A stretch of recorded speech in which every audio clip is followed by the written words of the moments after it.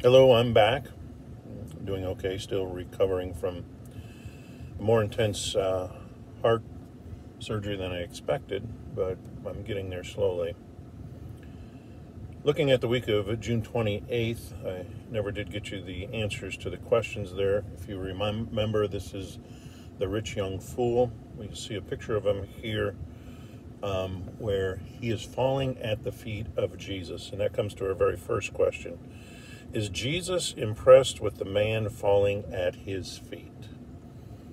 I want you to think about this apart from already knowing the story, which is very difficult, and I was trying to do this myself.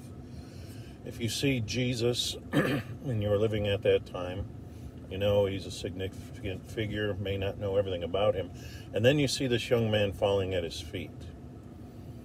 What went through my mind was this: looking for mercy, respecting him because he's either a special rabbi, probably not knowing that he's both God and man. Those kinds of things go through my mind, and think about what might go through your mind. But it's very evident here that Jesus is not impressed with him falling at his feet. He's recognizing Jesus as somebody significant, but he's also recognizing something that Jesus has problems with. And here's where the very first key point I want to make about sharing the love, joy, and peace with other people: understanding law and gospel. And Jesus here is being a mirror.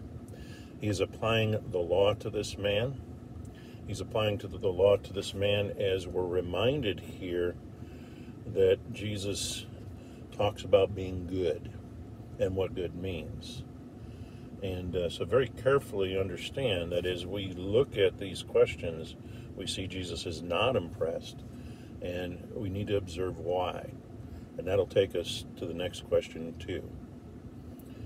For now, we'll sign off.